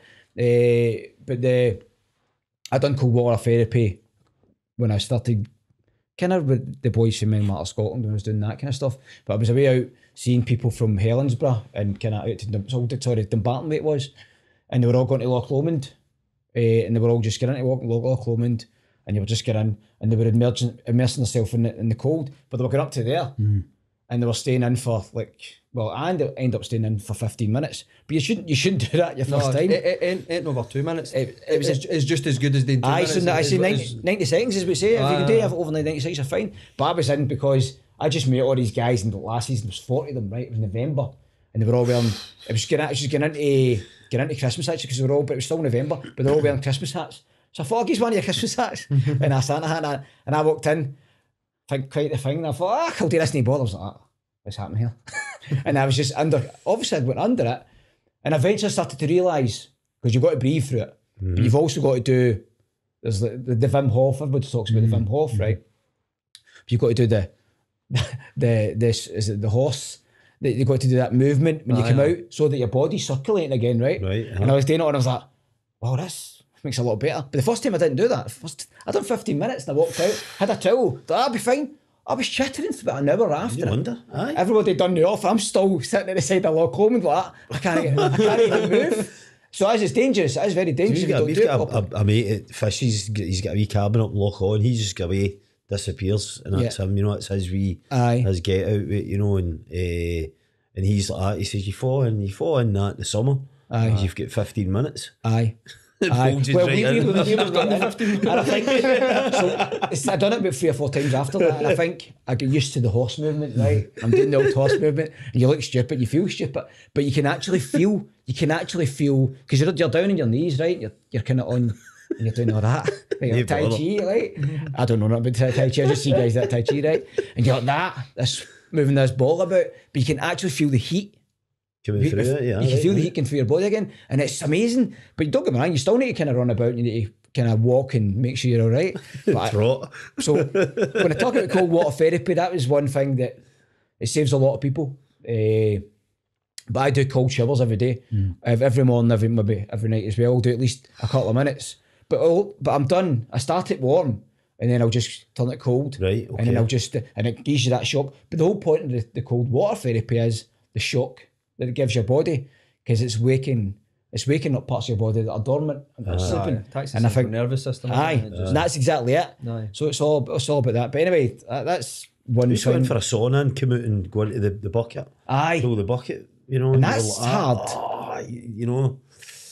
See, I couldn't do that. I find that quite hard. Then I think, you think about it, when you used to go swimming and that when you were young, Aye. you jumped in the pool. The pool was like jumping into a bath. No, true. Freezing cold. So it was freezing cold. Especially so you like were when you're doing dating that. holiday and stuff, But you're it's moving cold, about, man. and then you're you're used to it. You know what I mean? But yeah. Aye. So I suppose cold water, breathing, becoming aware. Yeah. Is let's get finished up, guys. Thank you so much. Paul John Dykes, thank you so much again, mate. Thanks for asking us. And I've learned loads just by sitting talking to you guys, you know. Oh man. I'm going to have to try the cold water therapy. Yes, we'll see that next time. Brother Joe. I'll see the exact same as Paul. I'm going to do this 3-2-1, right? You know, aye. You get it. 3-2-1, right? He's went 1, 2, 3 here. Or 3, 2, 1. Aye. No, Brother Joe, thank you again. No, again, just exactly what you've said yourself there, Paul. And you know, sitting both your companies, excellent. Aye. And learning stuff new all the time. Taking that in and 100%. enjoying it. Thank you. Thanks for having us. You, mate. Again, hopefully you'll be back in, Paul. Would that be all right with that eventually? Anytime, yeah. Mate, thank you so much again, man. Anytime at all, mate. Aye, thank you. I'm always in the tune anyway, so Aye. always free, mate. That's been brilliant, man. Aye, no, Obviously, thank you. Meeting these two and yourself eventually in the flesh. Aye. Aye. You got a couple of new TikTok fans or not? That's that, aye. Just need to get it downloaded, know what I mean? That's what I'll need to do now. Aye. No, thank you so See much. me before I get banned again, know what I mean? And then starting for nothing and build myself back up. Ah, brilliant. I need to give a wee shout out for one of the boys that it's one of my mates, Raymond from Raimundo Towers. He helped me pick this t-shirt today. I was working with my day and I thought, I need something for the day. And we seen this t-shirt, I looked at it, I says, right, so that's for you, Raymond. Thank you so much for Raimundo Towers. You'll be laughing at that. Again, the Yas is for our own. Again, the Yas is now part of Green Sunrise podcast. I guarantee you, Paul John Dykes will be saying it tonight. He'll be shouting Yas, as well we Wido. Thank you so much, guys, for watching today's episode. Share it out with your friends and family. Please subscribe if you're watching this on YouTube. I'm trying to build the numbers for that. We're at 102 subscribers, so let's get to 1,002. Let's get it going. Have an awesome day, and if you're struggling with anything, please comment or contact me personally. You can get me on all the socials, and let's connect people up with services that are going to help. Have an awesome day. Thank you very much. Well done, Paul.